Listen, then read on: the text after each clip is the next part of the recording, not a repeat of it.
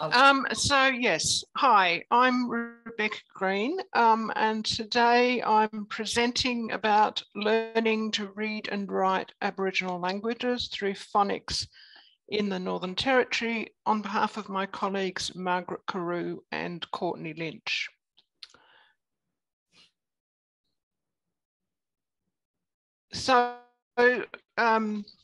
This paper started with a presentation at the Gavin Breen Symposium in 2020. Margaret Carew, Jane Simpson and I all came up with the idea of a presentation about Gavin Breen's work with speakers of Aboriginal languages in developing and promoting literacy in their languages. There are many aspects involved in learning to read and write. In educational circles, popular ways of representing the many skills required include Scarborough's reading rope, which you can see on the right, and Conza's Big Six. And in this paper, we're focusing on the strategies by which speakers of the languages learn the relationship between spoken sounds and written symbols, letters or graphemes. This is referred to as decoding in Scarborough's reading rope and as letter sound knowledge or phonics in Conza's Big Six.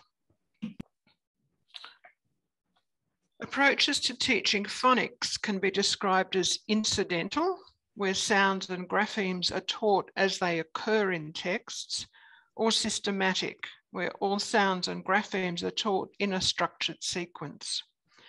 And systematic phonics can be divided into analytic and synthetic approaches, which we're going to explore in this paper. Print literacy in Aboriginal languages in the NT had several separate but interconnected beginnings, including missionary linguists, academic linguists, including Ken Hale, the bilingual education program in Northern Territory schools, which started in 1973, and the establishment of the School of Australian Linguistics in 1974.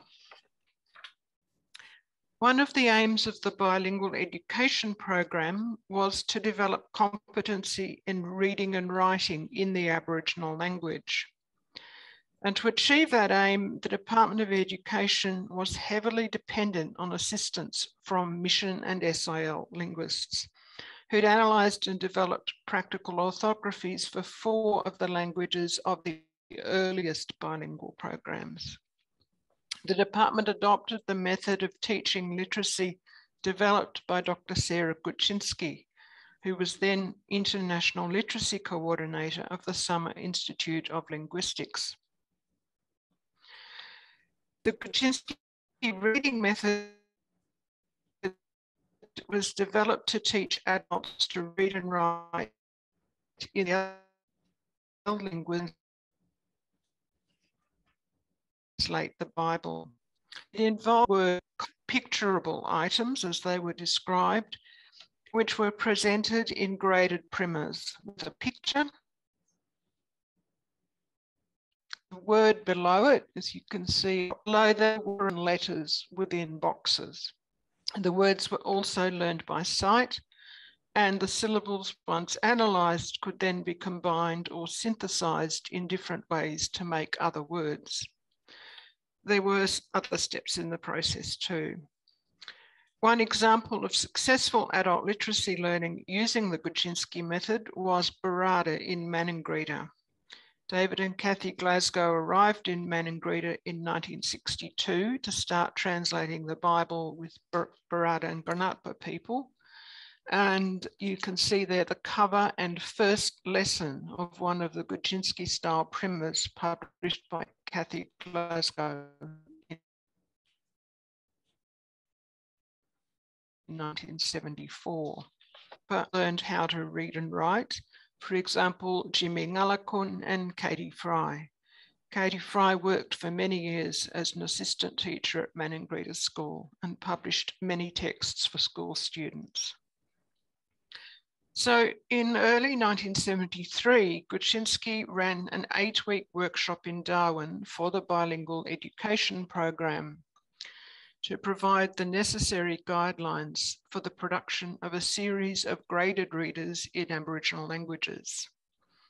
That resulted in primers for 4 of the 5 bilingual education programs already operating, and for 3 schools where bilingual programs were commencing in 1974.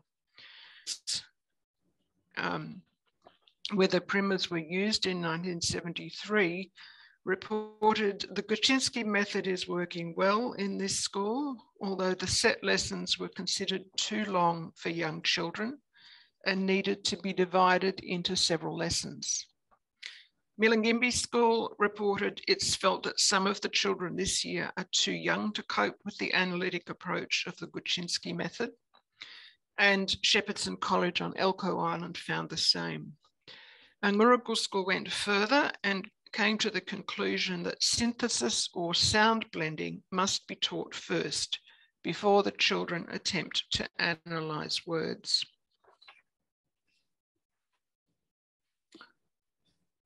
It's important to note that the bilingual education program was not only concerned with teaching phonics.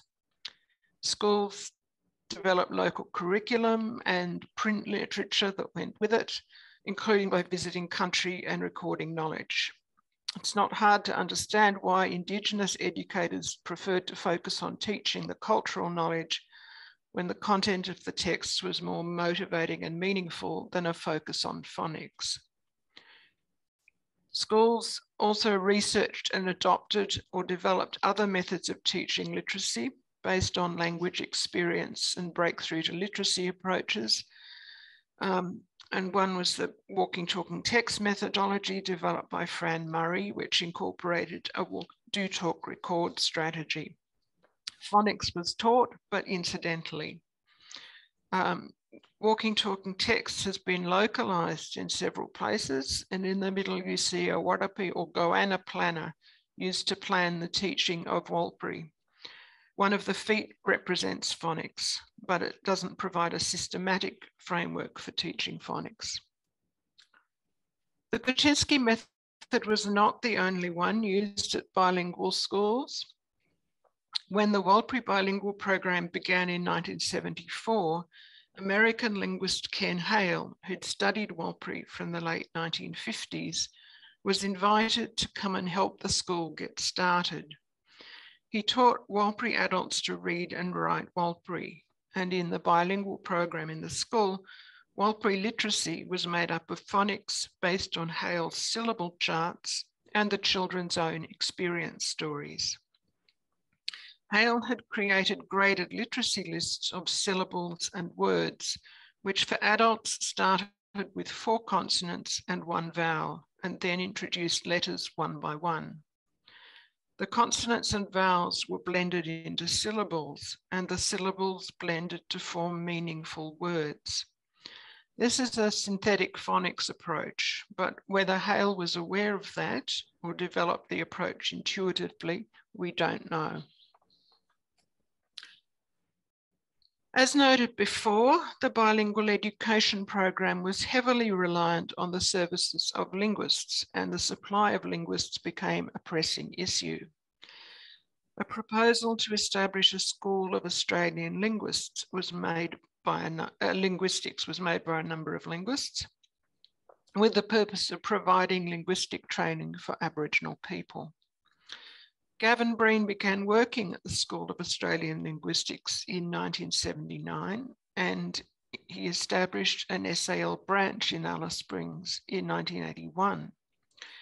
By 1983, SAL staff were teaching hundreds of students across many languages which the SAL staff did not know, whose spelling systems they had to learn or invent, and which very often had no dictionaries. Breen collated and compiled existing word lists for many Central Australian languages and used fieldwork to add to them. From the word lists, he developed graded literacy lists similar to Hale's for Warlpiri. Jane Simpson worked with Breen on several courses in the Tennant Creek area in the mid-1980s and she has commented on the meticulous care with which he developed the lists. You can see there the beginning of his Central Aranda literacy course with instructions for the teacher and a lesson. So Gavin taught literacy courses in Aboriginal languages to many elders and cultural and community leaders in and around Alice Springs. He also worked with teacher trainees at Bachelor College through the Australian Languages Fortnight, or ALF program, throughout the 1980s and 90s. Kadich teacher and linguist Kumanjai Ross was one of Breen's students. She learned to read and write Kadich when she was a teacher trainee in her 20s and went on to make significant contributions to language documentation in her own right. Breen's word lists continued to be used for decades at SAL and the Centre for Australian Languages and Linguistics, or CALL as it became. Breen also passed them on to other colleagues. When I started working as Barkly Regional Linguist in Tennant Creek in 1996, among the resources I found, left by Robert Hookenrad, were Gavin Breen's graded literacy lists in many languages of the Barkly and Central Australia. I used them teaching adult literacy and ALF workshops in several languages, including Mutpura, Wambaya, Warlpiri, and Aliawara. They were very useful and the approach was very successful. Margaret Carew also used Breen's graded literacy lists at CALL when teaching linguistics to adult students, and more recently has used his Amadira lists working with the staff at TIC. In 2001, I began supporting the bilingual education programs in Barada and Jepina at Managrita School. Phonics was taught incidentally, and many students did not have a clear understanding of the relationship between sounds and letters, and relied on the strategy of looking at the first letter and guessing the word. I decided to create lists similar to Breen's, first for the new adult assistant teachers, and then adapted for students of different ages. It was a teacher linguist and realized that a synthetic phonics approach. More recently, I was involved with the phonological awareness and early literacy test being trialled at Yuendamu School. While visiting Yuendamu, I discussed with linguist Gretel MacDonald, Yapa educators, including Barbara Napananga Martin, and former teacher linguist Wendy Barda, how Warlpiri literacy was being taught there. While Barda's early teachers' guides, which were developed in the 1970s around Hale's graded Warlpiri lists, included explicit explanation and activities demonstrating how sounds combine to form syllables and syllables combine to form words, they felt that this had fallen away and students were rote learning syllables. They could recite the syllable charts, but they couldn't use the syllables to read words and stories. So I suggested revisiting the synthetic phonics approach. One possible arranged by year level, providing words with a limited set of phonemes. My proposal was adapted for classroom use in the transition to Year 2 class at Yuendamu by a non-Indigenous teacher, Courtney Lynch, and long-term Yapa educator, Nancy Nungarai Collins. Despite inconsistent use at the start and the fact that they were constantly changing and updating and refining the approach, they saw growth over the terms. And excitingly, they noticed that over the summer holidays, the students who'd been in their class had near full retention of their sounds.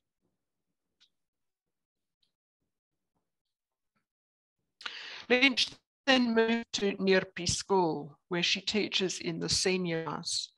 The input from experienced Yapa educators, including Fiona Napaldari Gibson, Verona Jarrah, and Uric Jaburula Wilson, and adapted it to fit within a practical classroom approach for all years within the school. Instead of specifying a sequence of graphemes for each year level, there are color-coded levels. Students learn letters and sounds in order through the color levels. Red level first, then green, then purple, and so on.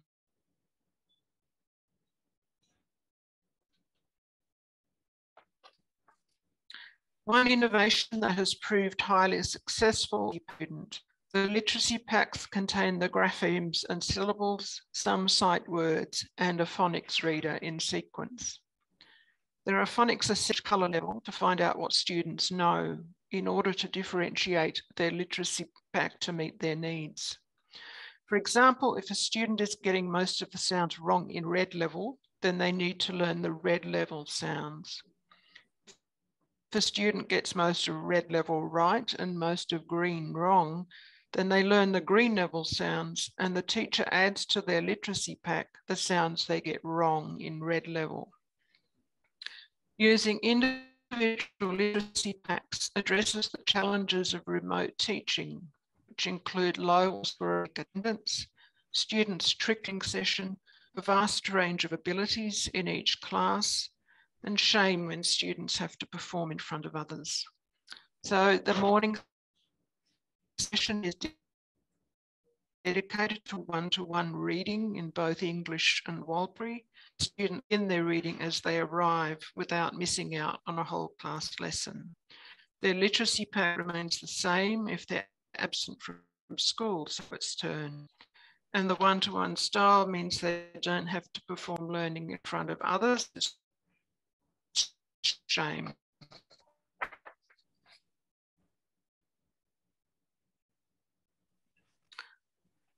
Now, here we have insight into how it happens.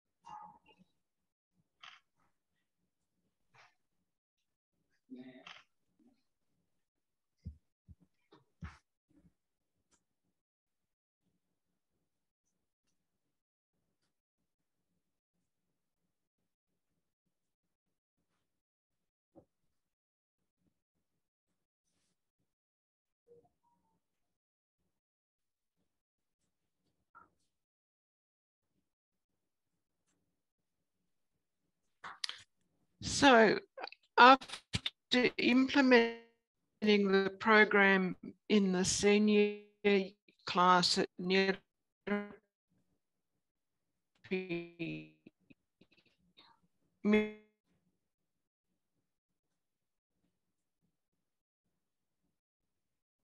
through term 3 last year, Lynch to a great level point they've noticed is that students have moved up levels that they haven't received explicit instruction in.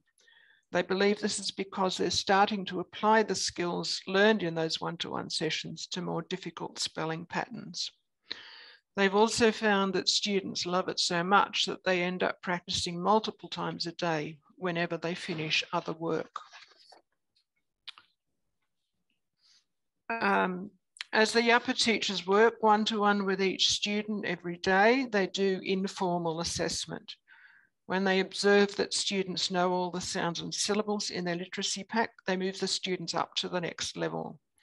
The students also have a visible record of their successes in learning as their names move up a colour ladder on the wall. They also have ongoing stimulus as they're presented with the challenge in the next levels of more complex graphemes, syllable shapes, and longer words containing suffixes. Here's a comment from FM, one of the assistant teachers at NERPI, and she says it's good one-to-one teaching, kids learn better that way. If it's 2 or 3, they learn, but if they don't learn, it's really high through all the levels. I can do things like sound it out for neuro, and then cover the syllables and